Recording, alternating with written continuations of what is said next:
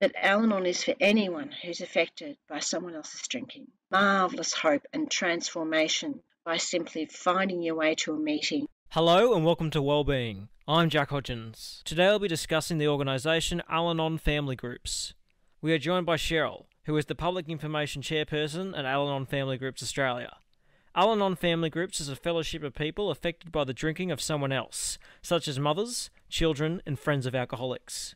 Like Alcoholics Anonymous, it is a 12-step program. Al-Anon meetings are held in more than 130 countries and there are meetings in every Australian state.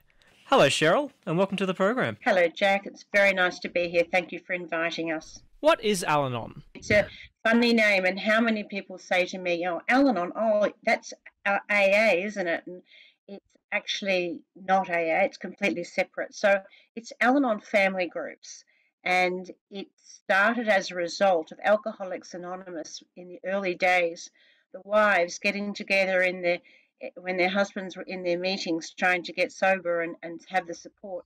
And the wives realised that this would be beneficial for them to have a support group as well, to understand what they're dealing with alcoholism. So these women mostly were wives of alcoholics, and that was 70 years ago. So they formed the support group initially, and then it evolved into developing the 12 steps that Alcoholics Anonymous use for their program. So they started a journey of really understanding their part in the enmeshment and the insanity of alcoholism, the family disease, which is what happens. The whole family become affected by the alcoholics' drinking and behaviour. Has it been in Australia for that long, for 70 years? Yes, we actually started quite remarkably. It was very quickly embraced by Glebe in New South Wales, people that were really wanted to see something happen. So it started with just one member one wife of an alcoholic wanting to bring it to Australia, and it grew very quickly. What is the goal of Al-Anon? The primary purpose is to support families and friends of people who have alcoholics in their lives that they love, and they want to learn how to live with these people, how to support them and not enable them, how to still have your boundaries and not be lost, your identity lost. A lot of wives and husbands lose their identity when they're trying to understand the complexity of being in a relationship with an alcoholic, and they don't understand that it's a disease, it's a serious illness, and that they're not bad people, they're just really sick people trying to find a way out of addiction. Who can join Al-Anon? Oh, anybody can join Al-Anon if they've been affected by someone's drinking. People can come into the program really not identifying directly, but they can be grandchildren. People who come into the program it's missed two generations, but the isms and the enmeshment and the confusion is transferred through the generations because of the dysfunctional behaviour that comes from the family living with alcoholism. How did you come to be involved with Al-Anon in your role as the Public Information Chairperson? I was just so impressed with what I saw, and knowing that it's a not-for-profit organisation and knowing that they are funded through their own voluntary contributions, incredibly, it really impressed me. The fact that they were doing so much amazing good work. They really need as much support as they can get. So my background is marketing and business marketing, and I'm retired now, which is rather lovely. So I have 9 areas throughout Australia, and we have a public information coordinator in each area, which I support, and we have media releases going out. We have as much social media now as we can get, but once again, we are self-funded, so we do not accept contributions from outside. So, and that is part of the policies of the 12-step program. Any 12-step program would be the same. And so I'm very happy to donate my time to this amazing organisation. For those listeners that may be interested in kind of going to a meeting, how can they go about that? Well, now we've got the internet and so many options. You can go straight to our website. It's Al-Anon, and it's all lowercase. It's a bit tricky because it's al-anon.org.au. Simple, but you must put the hyphen in. But if you Google Al-Anon, it'll come up. Something will come up. And then we have your website, which we're currently updating and doing some major work on. So all you'll need to do is key in the area and up come the meetings. And there's lots of information on the website. You can find who we are, how we work. We have a professionals contact there if you're a professional and want to understand more of how we can cooperate and support professionals, especially in the area of psychology and mental health, how we fit with them. It's all there on the website. What are the 12 steps? 12 Steps of Alcoholics Anonymous started, how old is Alcoholics Anonymous? I think 1938 from memory. There you go. You've done some research. I'm impressed, Jack. So it started from the Oxford group, which was a very old religious group, and it was a 6-step program that LW, the founder of AA, looked at when he was desperate after trying to get sober many, many times. And so he was able to get sober through this 6-step program, but miraculously he developed it into a 12-step program through the help of himself and Dr. Bob, which were the founders of AA. And so we adapted the 12 steps, which is a journey through getting to know yourself, getting to understand your patterns. If you enmesh with someone who's got an addiction and they're caught up in that terrible driven behaviour of promising they won't drink, but then they pick up again. The mother, the father, the husband needs to understand how powerless they are, because the person who's got the addiction is powerless. So we have to understand we're powerless to make them change. And then we go to step 2 and look at the insanity of what we're trying to do to stop them. Lock them in their room. They'll get the alcohol and pour it down the sink. They'll make excuses to their bosses about how they couldn't come to work because they're sick and they actually got a hangover. So all this stuff is very inappropriate behaviour because the alcoholic needs to experience the consequences of their own actions. And so we look at the insanity of trying to force solutions in step 2. And step 3 is, coming to decide that you're going to hand that willfulness, that insanity over to a power greater than yourself. Now, initially, a lot of the members see that as the group, because the group collectively has got a lot of knowledge and good, healthy suggestions on how to change your behaviours. And so that's a really, you've got this support network, a shared support network. It's very, very empowering for them. And then you start the working steps, which are steps 4 through to 9. And the 4th step is about a personal inventory, your strengths and your weaknesses. It's very empowering because you start to see your destructive behaviour, which you need to look at and find a way to change it, and that's part of the steps going forward. But the other part of it is looking at your strengths, and because a lot of people come into the program and they've lost their confidence, they've lost their identity, they believe they caused their loved one to drink. The loved one has told them many times that that's a fact, which is not true. They need to have their self-esteem reinstated. And some people who have grown up in alcoholism, adult children especially, they never really developed a sense of self. They've really just been surviving, and they've been really doing it pretty hard. So that's why we look at step 4, the positives and the negatives. And then we start to look at the change, and 5, 6 through to 9 are the change steps, which is the program, and it's so empowering to see people. That's what's inspired me. To see people come in, their whole body language is negative. They're either full of rage and fury, or they're completely defeated with enormous despair. And to see them transform into a completely different, a person that's thriving and in life and able to embrace life. There's a lot of depression, a lot of anxiety with people when they come into programs. They're working the ongoing working steps. So the 12 steps is a program for living. And I think it says in the big book somewhere, and this could be helpful to all people, because a lot of people are lost. So the step 10, 11 and 12 become the everyday steps which support you in your clarity of thought.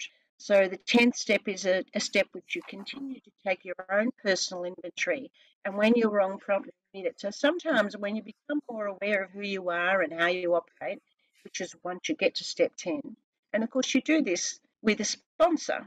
So we have a sponsorship program, which is very powerful. So these amazing people start to have a program for living, which is 10, 11, and 12. And 10 is that, have I harmed myself or have I harmed others? Ask yourself on a daily basis. If you have harmed yourself, then you have to make amends. You may have to go back to someone and say, look, I've overcommitted myself. I can't do all this. I need to say no, and have the courage to do that, because people pleasing is a big part of the isms. I'll do more, I'll be more, I'll have more, and then my life will be manageable. The Al-Anon program is really, really powerful for transformation, and it gives you a roadmap on how to be, a really contented, happy person, regardless of whether the loved ones in their lives have changed. So that's remarkable. You're listening to Wellbeing, where we're discussing the organisation Al-Anon Family Groups. My guest today is Cheryl, Public Information Chairperson at Al-Anon Family Groups Australia. Are there any other organisations in this field that kind of help family members specifically, or? There's professional organisations who quite often, when people go into rehab now, they have family nights. And they will invite the family in to talk to them about how the alcoholic is going to go home and what it's going to be like for them, and try and help the family understand what's going on. And there's also some rehab programs which are remarkable, that they actually bring the families in for a week or so, which is what I've heard from different members, that's what's happened. And as the consequence in that transitional period from the alcoholic coming out of rehab, in that transitional period, the families are really encouraged to go to Al-Anon or Alateen. If you're a child between the age of 12 and 20, you are really encouraged to go to Alateen, because it's exactly the same program, but it's for the children. And the identification is what we think is the most powerful thing. How is Alateen?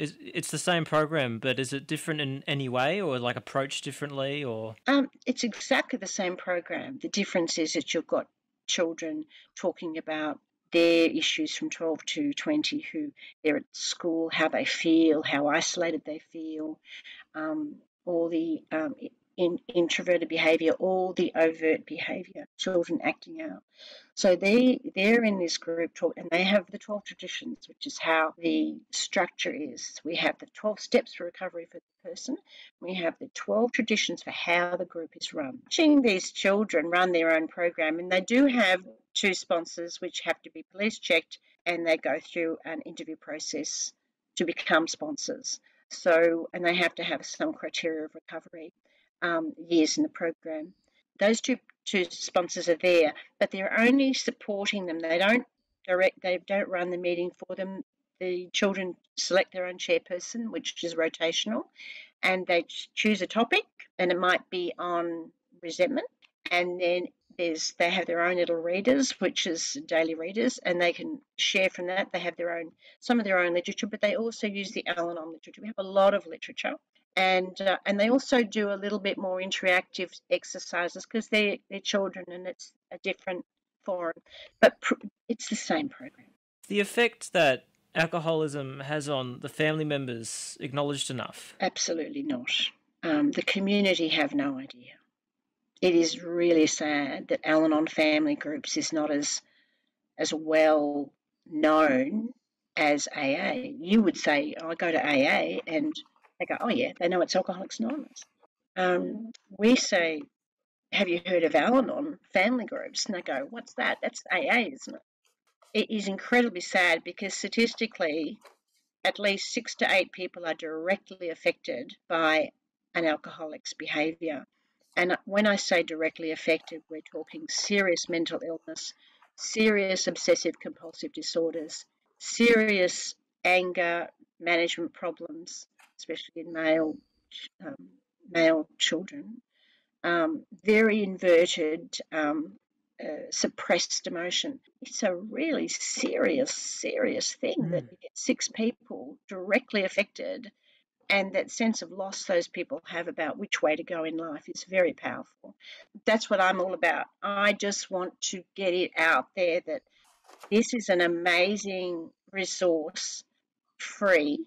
We have Zoom meetings now, so people can come from anywhere in world. We've got Zoom meetings where people are coming in from all over the world now, plus Australia. So, and because Australia is such a large country, we struggle. We're having lots of face-to-face meetings absolutely everywhere. But now we've got Zoom. It's very exciting.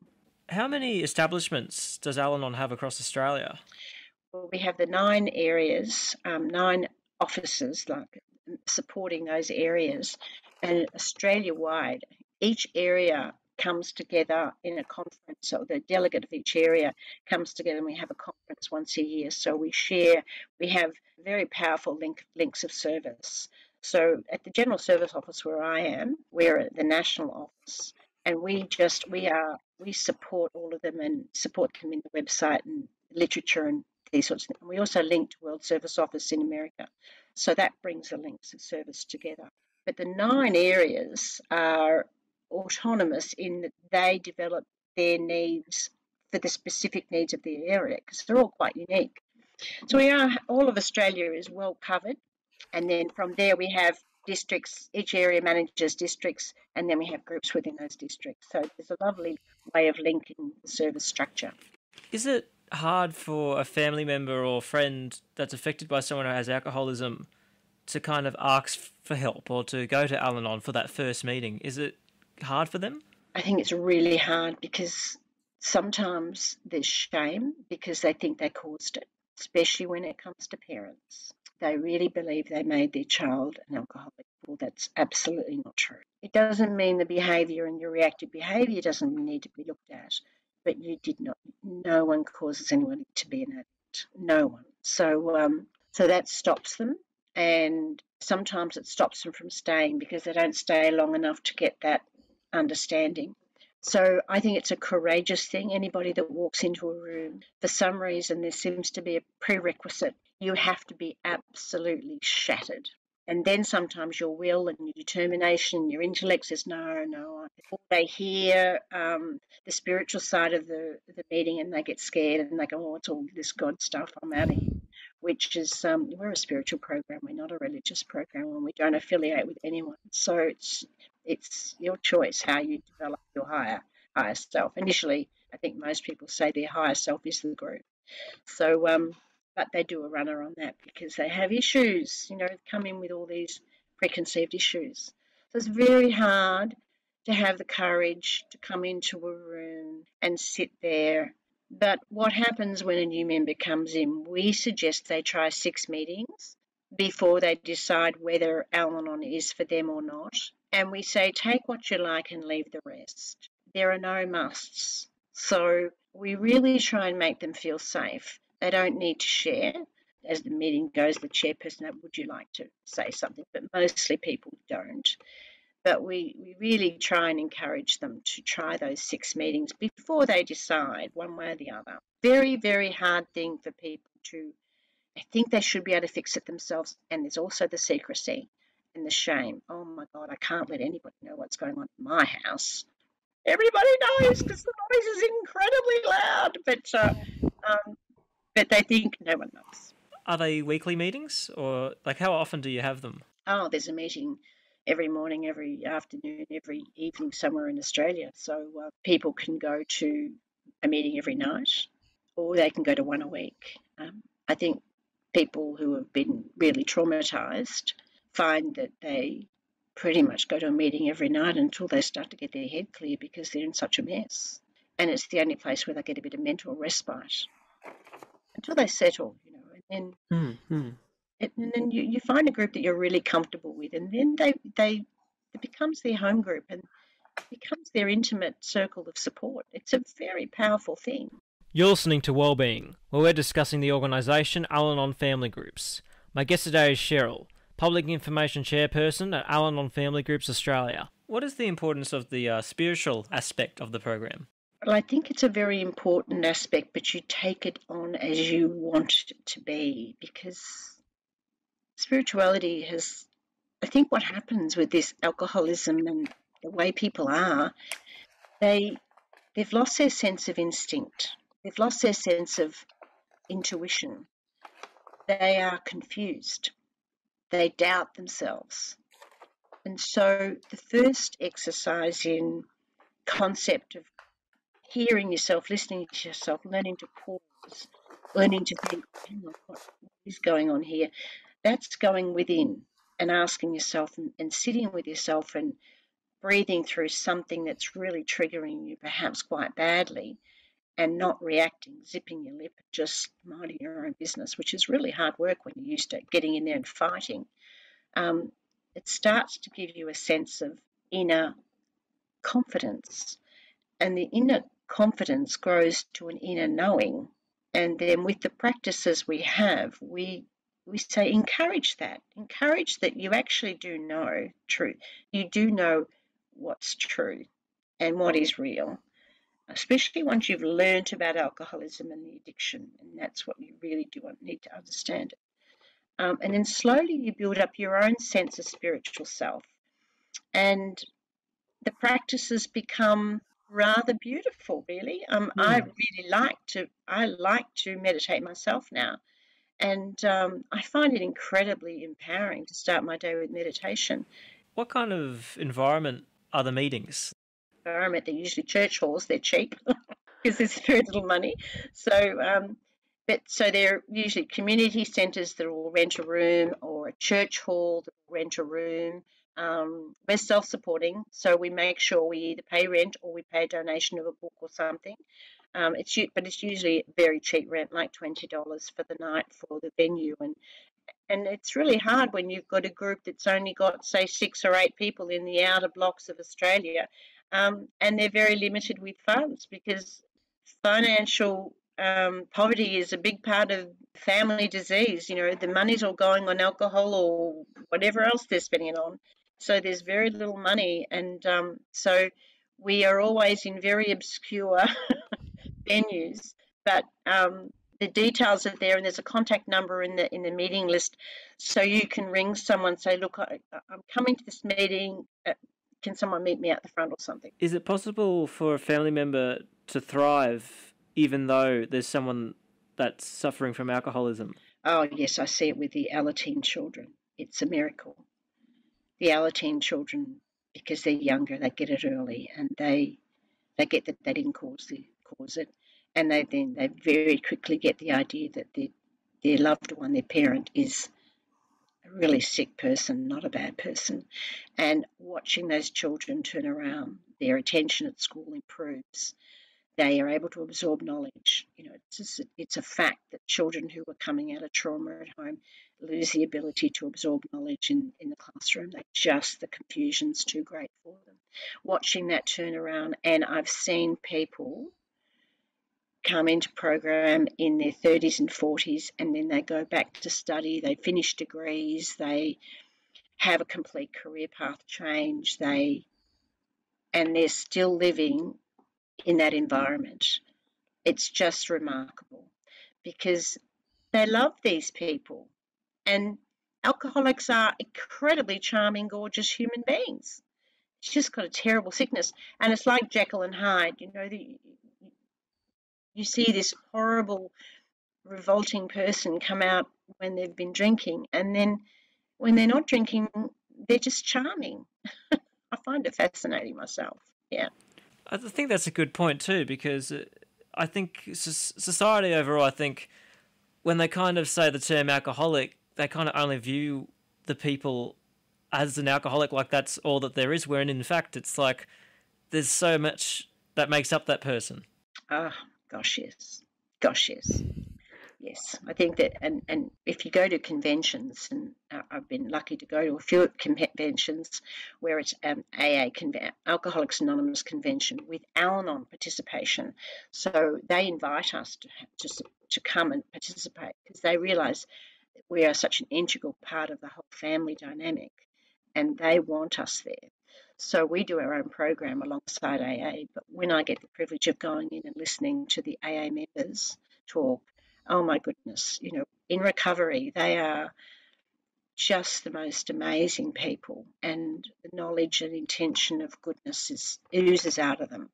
So they become valuable members of society, and they quietly carry their message anonymously, but amazingly, in their own special way. Where would you like to see Al-Anon going in the future? Well, I would like the concept of Al-Anon to be in schools. I would love it to be part of a curriculum. I would love it to be part of all the education curriculums in all the mental health faculties. It would be fantastic. I would like to see more of the Al-Anon system or the structure encouraged through the government, through some of the health programs they have, and of course through all the hospital systems. More and more nurses understanding when they've got an alcoholic in the room what's going on, and then to be able to see the families out there waiting desperately to see what's going on. If a nurse could go and speak to the family and say, look, perhaps you could try Al-Anon. So that's where I would love Al-Anon to go, and this is me really working towards that. I just think it's a powerful tool for good in our community, and we just can't afford to ignore it anymore. Addiction and alcoholism is not going to go away. The despair it creates in our society is shocking, and the financial cost on our society is huge. So, yeah, it's got to come right out into the open and be right out there in the education. We've got to educate. What would be the take-home from this interview you'd want people to remember the most? That Al-Anon is for anyone who's affected by someone else's drinking, and that there is hope, marvellous hope and transformation by simply finding your way to a meeting and sitting down and just being in a meeting for 6 meetings before you decide. But Al-Anon is hope. It really is. Well, it was a pleasure talking with you today, Cheryl. Lovely to talk to you, Jack. My guest today was Cheryl, Public Information Chairperson at Al-Anon Family Groups Australia. Thank you for listening. I'm Jack Hodgins, and all of us at Wellbeing wish you well.